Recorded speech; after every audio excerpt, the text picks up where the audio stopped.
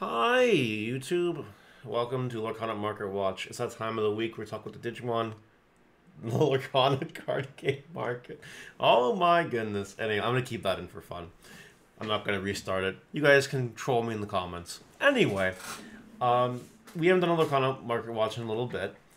Now that things are starting to circulate, this will officially become a weekly thing. For those that don't know, I am the Digimon Market Watch guy, and I am also the Lorcana Market Watch guy. Officially confirmed. Yep. Dibs, double dibs, and no dibs on my dibs. All that fun stuff.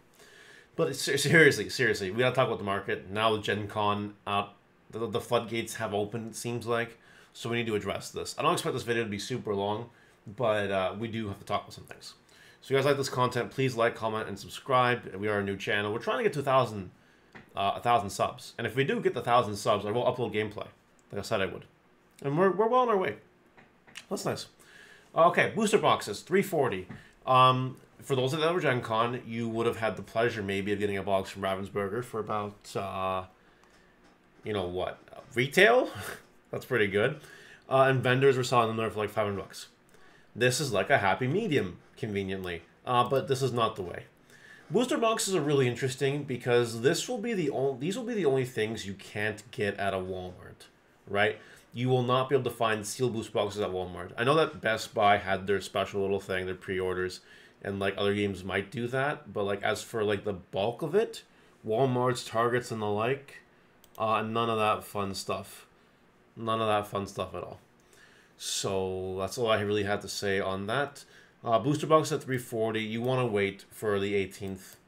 They will go down in price, but there won't be a lot. But I did find out that there will be a second wave of the first chapter. So take that information as you will. I would not spend this money on boxes. Just a suggestion. All right, let's talk about some singles now that are absolutely insane. Elsa, Spirit of Winter, $125 for an 8-cost card that perma-suspends 2 characters. It's a legendary. Not even foil. Not even foil. $125. Yeah, no, don't do not do that. Do not buy into those pre-sales. What about Mickey Mouse? A $145 evasive that quests for 4. Yeah, don't do that either. Do not do that. So look at this. Look at this. Look at this. I forgot to mention this. These are what they were selling for during Gen Con. People listen on TCG Player. People are buying 50s and then 40s. Okay, that's reasonable. Now, someone in the comments might say, "Oh, well, these were, you know, someone just listed and sold them to try to manipulate the market." Blah blah blah blah blah blah blah blah blah. You know how it works, right? So maybe it's pure market manipulation, but as it stands, those compared to this were actually reasonable prices. So I think they were real. I do believe they were real sales. This is way too much for Mickey Mouse. Belle. This is one of the best cards in the set. $115 for a big blue ramp card. Only one sold ever for 34 bucks. Again, kind of reasonable. This price is not reasonable. This Taco Games is trying to milk you in all you're worth. My recommendation is to not let them milk you. You know, don't do it. Rapunzel. In my opinion, the best card in the set. Same deal. Do not buy this. This is a good card. This is a really good card, but don't spend that money. Mickey Mouse Wayward Sorcerer for $20 when this card will be coming out in a starter deck that you'll be able to buy at Walmart for less than $20 or $20. Yeah, you know. No. Just don't buy the pre-sales. And why, for the love of God's green earth? Oh, cool. They're called cold foils. Why is Donald Duck a common?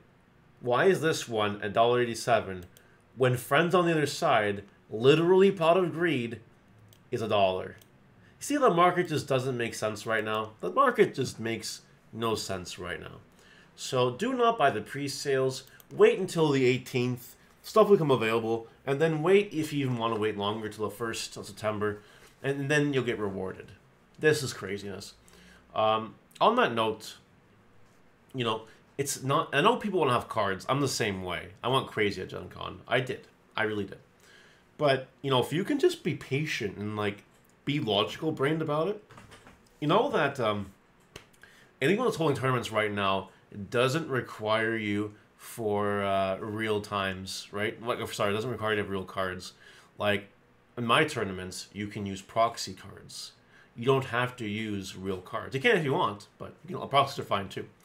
And that way, my tournaments also reward you having real cards, which is pretty cool.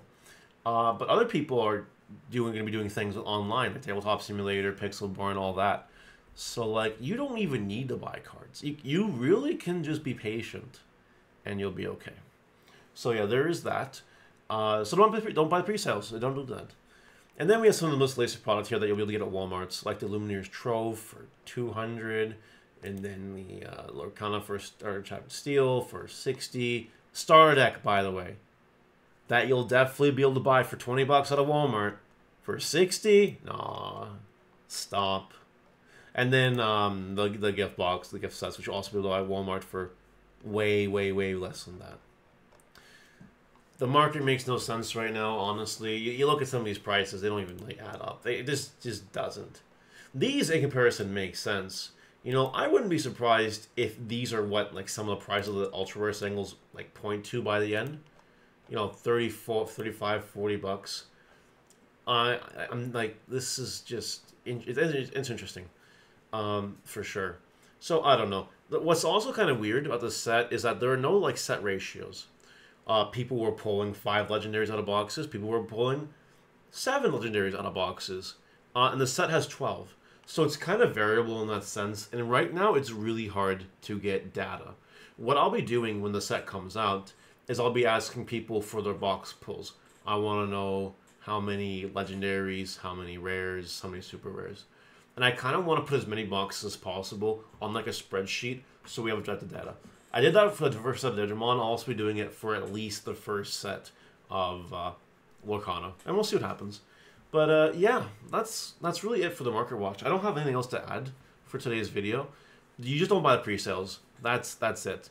And you know, the stuff is coming out soon, the 18th. I know people have like FOMO from Gen Con, and you know, they missed out and it feels bad. I understand. I really do get it. Gen Con was quite the experience of all time. But it's not worth it, guys. It is not worth it. Unless you're rich and you don't care. If you're rich and don't care, go nuts. But, like, if you're the kind of person at all who likes to budget, then this is not for you. Please, let's use our brains. Don't let these stores milk you. Just be fine. Just be chill. And that's going to be it for today's video. Let me know what you think in the comment section below, and I will see you later. Bye.